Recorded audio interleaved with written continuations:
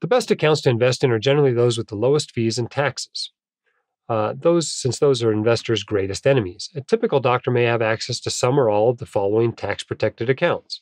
For retirement, 401ks, 403bs, 457bs, 401as, profit-sharing plans, defined benefit or cash balance plans. For those who are self-employed, individual 401ks, SEP-IRAs, SIMPLE-IRAs, or traditional IRAs.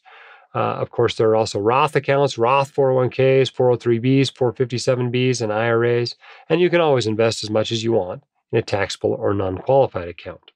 For education, there are 529s accounts, Coverdell education savings accounts, and of course, a taxable account. For healthcare, there are health savings accounts and taxable accounts. And then, of course, for general investing, your only option is a taxable investing account. An employee ought to become an expert in the accounts his or her employer offers. The self-employed physician would generally want to use an individual 401k, and most doctors, at least while Congress allows it, will want to use a backdoor Roth IRA. Those who are using a high-deductible health plan should take advantage of a health savings account, essentially a triple tax-free stealth IRA. 529s are also generally superior to an education savings account due to their higher contribution limits and potential state tax breaks.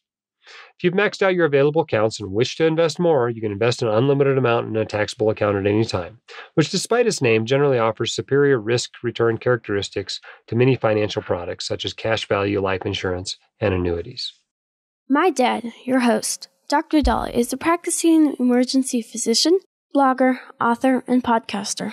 He is not a licensed accountant, attorney, or financial advisor, so this podcast is for your entertainment and information only and should not be considered official, personalized financial advice.